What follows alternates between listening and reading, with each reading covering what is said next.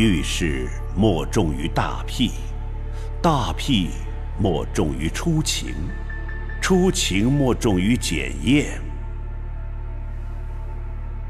断案之人，就是要为生者权，为死者言。宋慈，洗冤集录。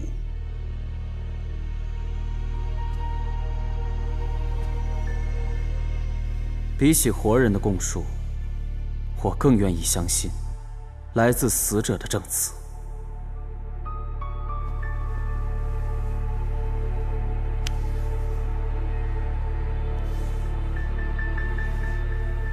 活人往往会用虚假的供述瞒天过海，但死者的证词永远不会说谎。总有一些人自以为能犯下天衣无缝的谋杀案，但他们错了。犯罪现场的蛛丝马迹全会说谎。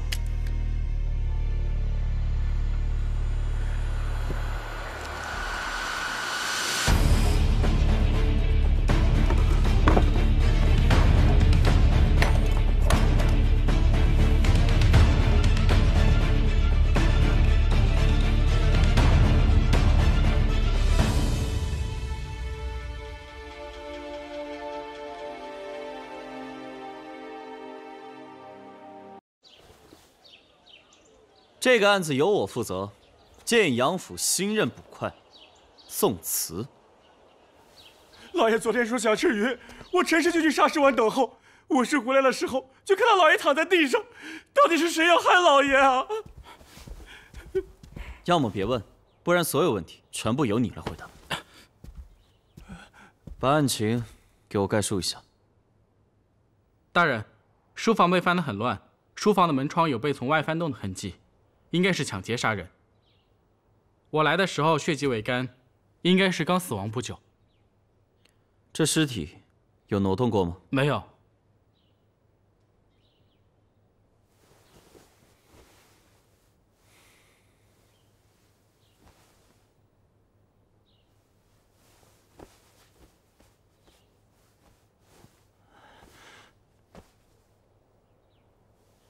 根据尸僵程度判断，死亡时间是4时。尸斑颜色呈深紫色。如果致命伤是正中心脏的刺伤，那么屋内会留下喷溅的血迹。然而，并没有。血迹呈现血泊状，浸湿了地面。不对，都不是致命伤。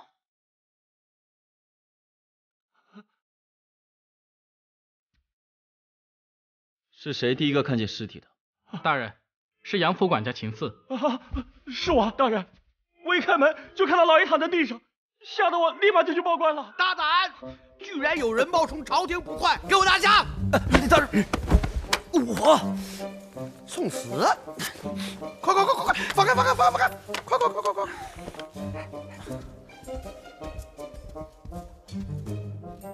这案子你有眉目了？只要你听我的，哪个案子破不了？我听你的啦！你让我在案发现场拉起警戒线，不让别人进来，我照做了。这不是重点，这钱没到账，怎么破案呢？哦。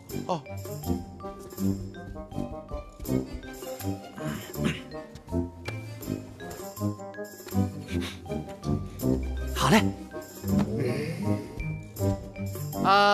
诸位啊，我给大家介绍一下，这位宋慈是我们建阳城的少年天才，帮助本官破了不少大案。宋慈，这位是建阳府新来的孙捕头。孙捕头。宋公子年少有为啊。这个案子的经过你都知道了吧？刚才已经告诉宋公子了。杨老爷今天午时被管家发现死在书房里，正面身中7刀。仵作已经做过初步判定，杨老爷的死亡时间是在4时。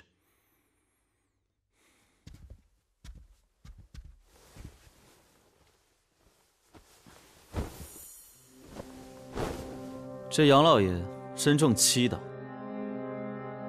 你们看这七刀，这一刀可是正中心脏。再看杨老爷倒地的位置，这刀正中心脏，却只有尸体边上有印出来的血迹，而不见喷溅似的。而杨老爷对面的屏风上，也没有任何血迹。这里面有蹊跷。你说的不对。根据死者身上的刀伤位置判断，凶手在杀人的时候，他是在死者的正面，喷溅的血液是被凶手全倒的。这个屏风上，并不一定会有血液。那地面呢？这凶手不可能完美的用身体挡住所有喷溅时的血液，有一刀是正中心脏的心脉，而其他6刀，换句话说，刺中的都是非要害。你什么意思啊？如果杨老爷真的是在正常状态下被袭击，无论是和凶手搏斗，又或者是逃跑，人都是在移动的，那这屋子里不可能地上和墙上没有任何血迹。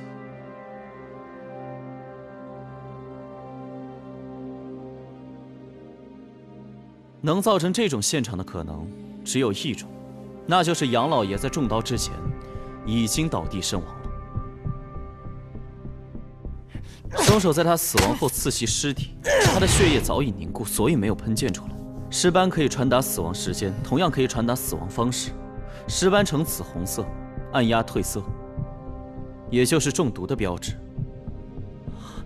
中毒。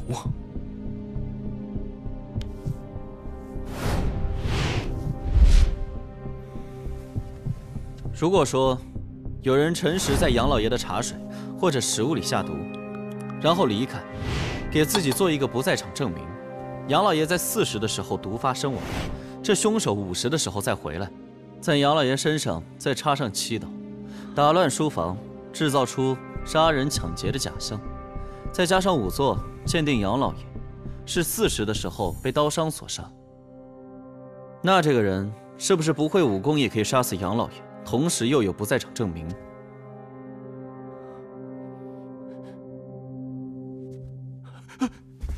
冤枉大人，我没有给老爷下毒，真的没有啊！你的策划确实非常完美，但是你忘了一点，其实这尸体也是会说话的。李大人，请允许我剖开尸体，来证明我的推论。啊，宗祠啊，人死尸骨当为尊贵，杨老爷那也算得上是为国家上过战场的人呐。我们应当尽快查出真凶，让杨老爷入土为安。剖尸这是大不敬啊！你们不让解剖还死者真相，中毒而死已经够惨，尸体还被凌辱，只有解剖才能还他一个天理。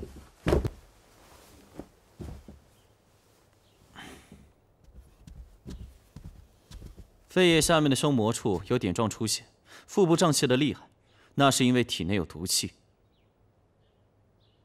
而之所以没有喷溅式的血液，那是因为杨老爷身中7刀之前，人已经死亡，血液已经凝固。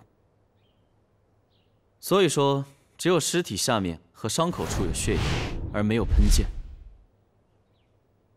若是要向老爷下毒，必定会照老爷的习性入手。而最了解杨老爷习性的，不就是管家你吗？我相信这地上的茶杯肯定有问题。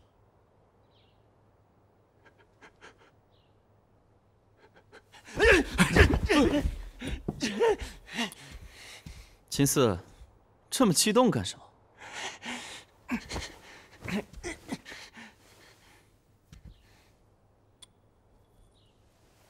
现在这个证据在我手上，该说实话了吧？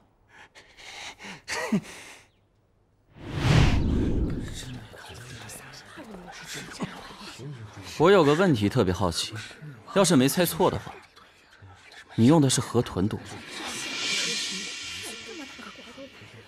这毒呢，其实很难察觉，即使这老爷的杯子里还有残留，那也是无色无味的。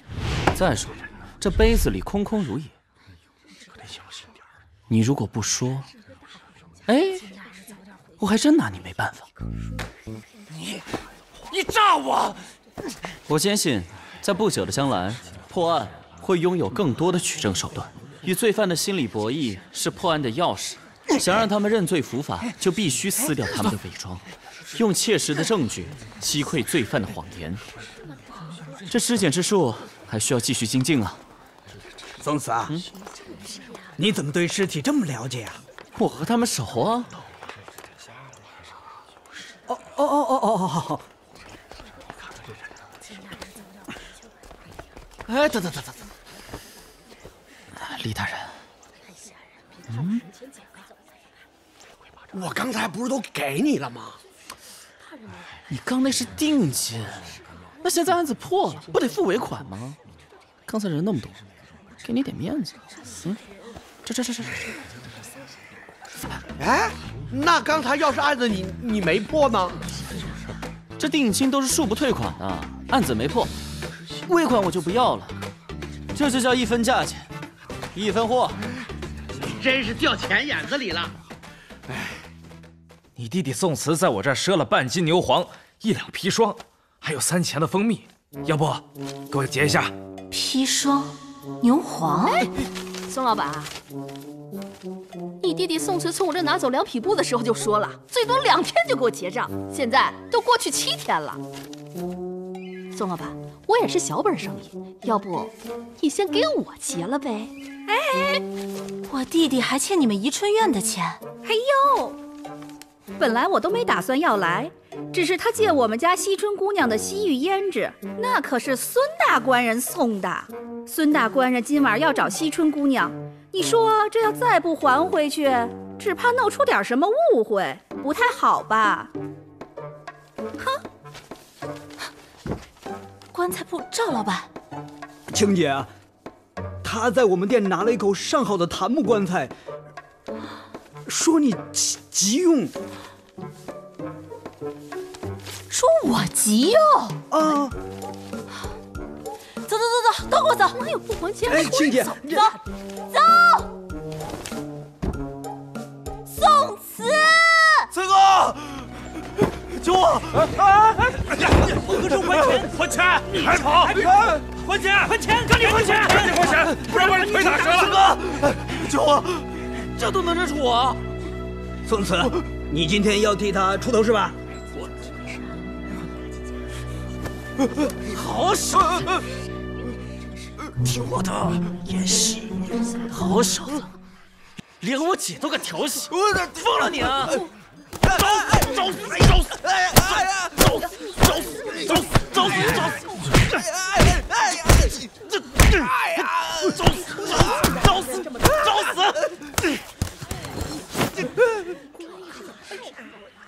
哎，他是不是惹你了？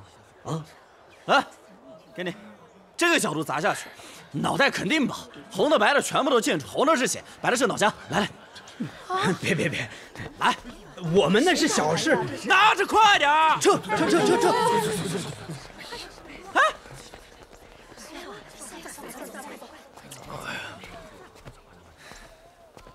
别演了，起来。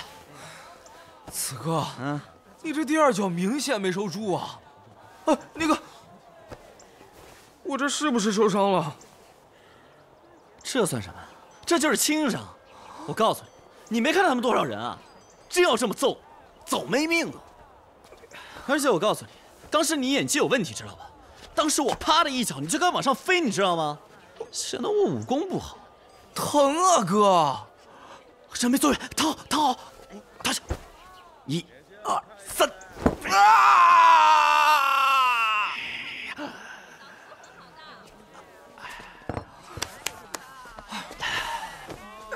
轻点，来。哎呦，对了，刚才你欠他们多少银子呀？就1两。1两？行吧，看看在我保护你的份上，好兄弟嘛，就收你个1钱吧，拿来。哎，此哥，我告诉你个消息，你看能不能抵了这债？哼，你慈哥都想骗？哪能啊！哎，我刚才看见青姐和那个田大壮去了酒楼，你姐答应那个田大胖子了，和他相亲了。恭喜啊，你要有姐夫了！真的假的？啊，真的啊！女儿红打包，酒换成醉春归，银子咱俩37分。明白。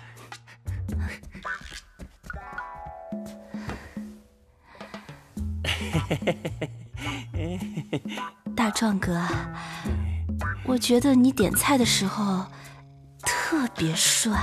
是吗？一般帅了。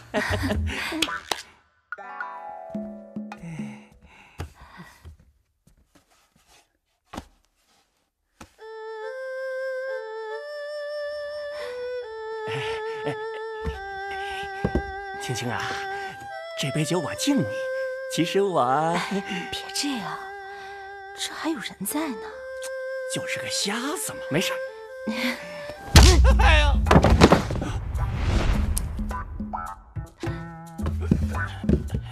你怎么来了？姐，你在这儿啊？哎，大壮，你也在？哦，姐，你喝酒了？你不要命了？你个小兔崽子，你！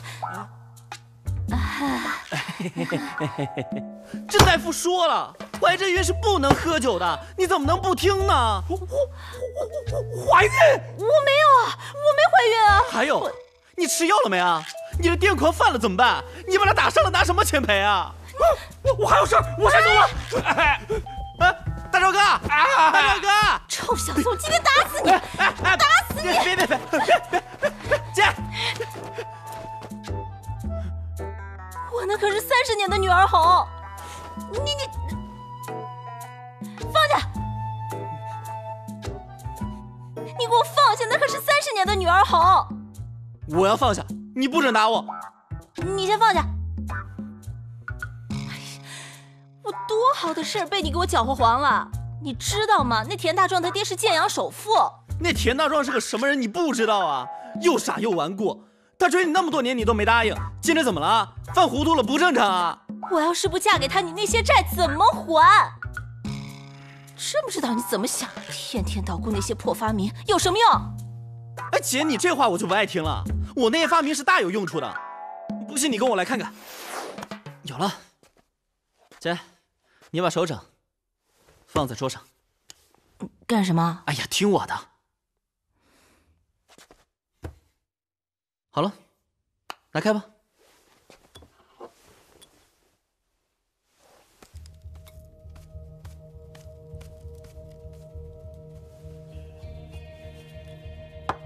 搞什么呢你？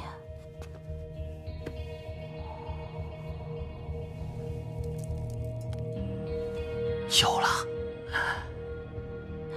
这什么呀？姐，你想啊，在这犯罪现场，我若撒上了这些粉，找到了凶手的手掌细纹，再和嫌疑人的手掌细纹一对比，凶手立马不就出现了？经过我的研究发现，每个人的手掌细纹都是不一样的。那你怎么知道这嫌疑人手往哪儿碰啊？以我的专业判断，我会在每个嫌疑人可能触碰过的地方，全都撒上我的粉。只要是在1天之内触碰过的任何地方，撒上我的这个粉，就立马会有手掌细纹溢出显现。照你这么说，每个人的手掌纹路都不一样，那这对比起来，得对比到什么时候啊？所以我这不是在找改进的办法吗？我的这种粉，我叫它宋瓷粉。还宋瓷粉？哎，姐，你要是以后不打我，我叫它宋青粉。那不用。这得花多少钱呢？你在外面搞那么多东西，欠那么多钱，就为了这些？这是有用，可有用了。可以啊，宋慈，你小子出息了。来，你个臭小子，你不好好读书，考取功名，把我这酒坊做大，你天天研究人死法啊你！我就感兴趣。你能不能有点正常人的兴趣啊？我兴趣没问题。要债的已经上门了，这钱怎么弄？我帮这个李大人把案子给破了，他给了我这2两，我是想着等钱挣够了，然后再一起慢慢的。给我拿过来。啊，有这2两就好办了。李大人，退下，退下。是。未曾禀报，大叫大叫。哎呀，田员外，田员外，坐坐坐。李大人，有一事相求。临安城刘员外向我要批茶叶，事不凑巧，我的2艘大船正在运输茶叶的路上，所以我今前来向你借一艘大船用，可否？哎呀，没问题呀。这次水灾，田员外开仓放粮，可是做了大善事。借艘船算什么呀？我相信建阳城的老百姓会永远念着田员外的好的。应该的，应该的，替皇上分忧吧。只是李大人这次调任吏部尚书，我本当设摆酒宴，与你把盏饯行。可是我要随船送茶叶去临安，不能与你送行，深表遗憾。哎呀，这有啥遗憾的呀？你先押运茶叶去临安，茶叶卖个好价钱之后，你再多待2天。等我到了临安以后，我们在临安喝，那是一样的嘛。李大人，李大人，孙捕头回来了，来，案子办得怎么样了？都招了吗？呀，李大人，你们有公事，我告辞了。不要紧，田员外不是外人，你说吧。好嘞，大人，是这样，杨府的管家全部都招了。不过卑职认为，以他的头脑，他根本就想不出这么高明的杀人方法，所以在卑职的审讯之下，他把同伙也招出来了。哦，还有同伙啊？是的，大人。所以说卑职这就准备出发去歙县抓人。你去吧。那个田员外，这位是建阳城新来的孙捕头，孙宝景。以后在建阳城有什么事儿，可以随时找他，好使。孙捕头，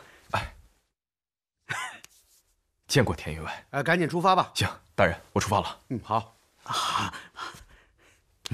这次多亏李大人帮忙搞到一艘这么大的船，这才赶得上把这批好茶叶运往临安。今天晚上又起大雾，别的渡船没有一条愿意走，幸亏咱们有大船，李大人真是帮了大忙。等咱们到了临安，把茶叶生意做成了，我要设宴答谢李大人。这雾气可真够大的，这都看不到航行路线了。咱们现在这是到哪儿了？除了建阳，这峡水至少30里地没有岔口，尽管沿江而上就行。张叔，这峡水晚上经常起雾吗？起雾有什么大惊小怪的？我就是感觉有点冷。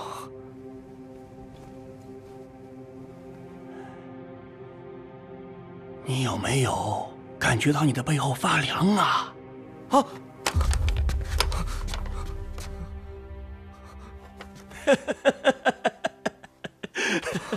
你看你那熊样！说，你小王八蛋，你还想吓我呀？说，你看啊！谁？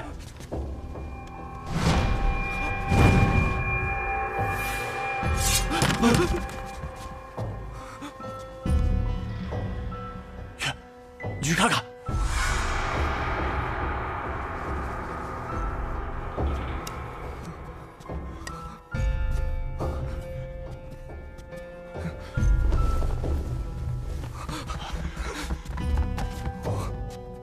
落水无声，鬼！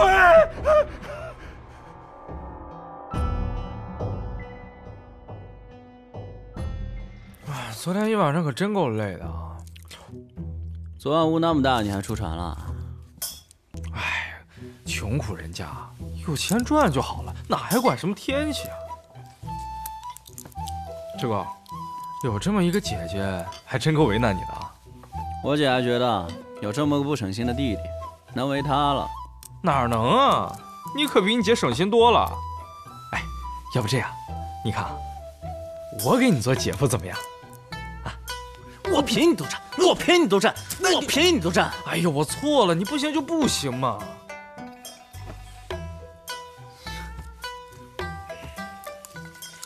其实我的真实想法是，你可以去找子方帮忙啊。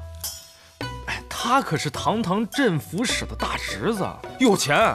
我告诉你，就那洁癖男，比我还抠。嗨，那是平时，真是遇到事的时候啊，子方不会见死不救的。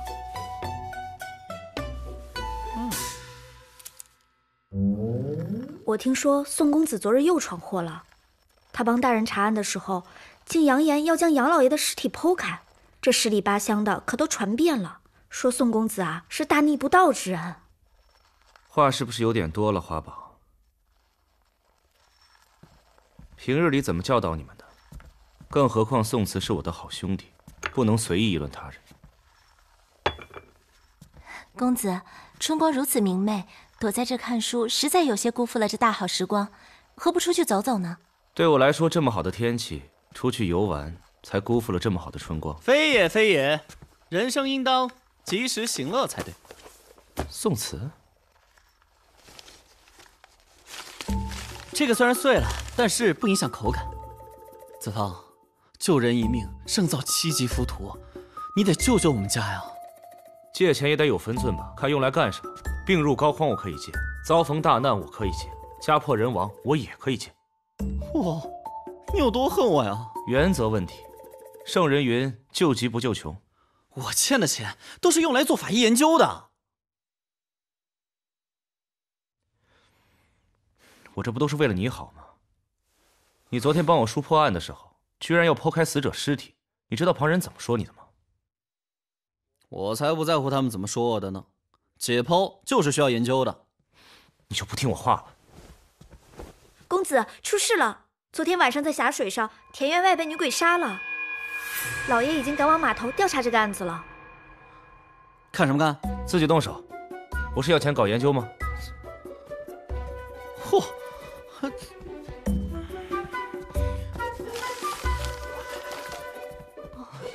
死人了！女鬼杀的，谁呀？这么吓人了！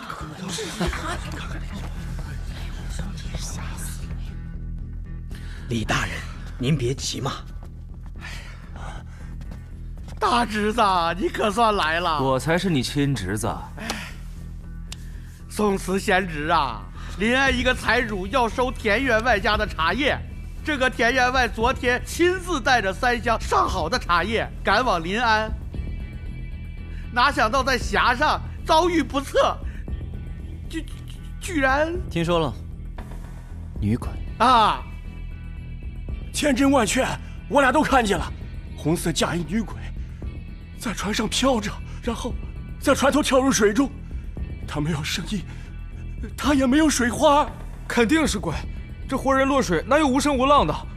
一定是峡水女鬼干的。二位，当真看清楚了？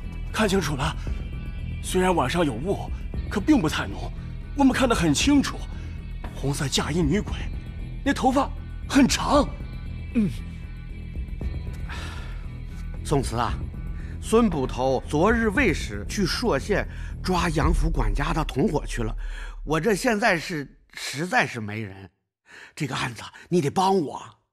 李大人，这忙呢肯定是会帮的，就是德行。那个，我肯定不会让贤侄白忙活的。这话说的，我是这种人吗？行了行了，谁不知道你的德行？哎，你闭嘴！贤侄放心，我们又不是第一次合作了。李大人，那说回正题，让我看看尸体吧。没问题。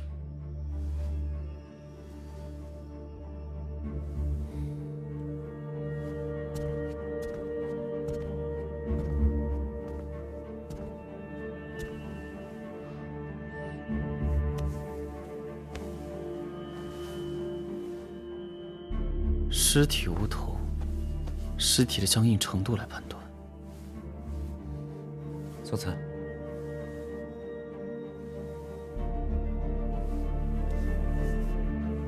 指甲断裂，手指间挫伤，死前有过痛苦和挣扎。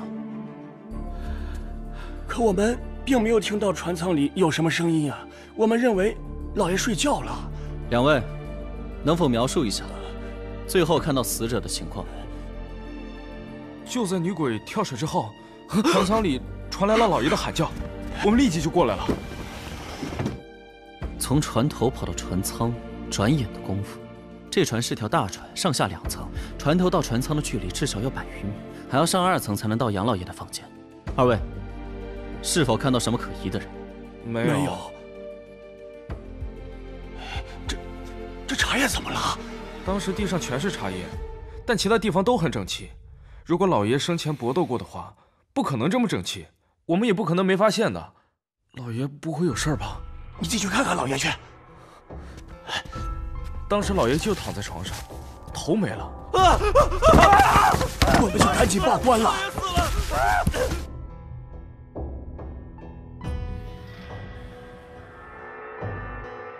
你们老爷有喝茶的习惯吗？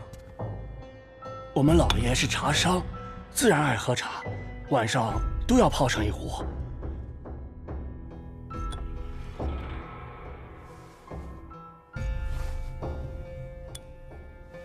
这就奇了怪了，你们看到田老爷的时候，尸体在床上，那么很有可能是他睡觉的时候，凶手把他杀了，并且把他脑袋割下来。但茶是新泡的，很浓，几乎没怎么喝。死者生前泡了茶，但是没喝，却睡下了。等睡下之后，凶手出现，把他的头颅给砍了下来。你不觉得这一切有些奇怪？让我觉得诡异的是这个现场。看着满地的茶叶，躺在床上整齐的尸体，从你们听到那一声惨叫，再到2位从船头跑到船舱，一眨眼的功夫，是怎么如此快速地布置这个现场的？布置这个现场，又是为什么呢？还有就是凶手是如何上船，又如何离开的？这一切完全解释不通啊！还有船头上的女鬼，这一切……这根本解释不通啊！这一切，这件案子一定是人为的。我和李子芳从来不信什么鬼神学说，只是这个凶手比较高明，他布了个迷局，而我们还在这迷局的后面。而且凶手又怎么进入到紧闭舱门的船舱，然后又无形杀人离开的？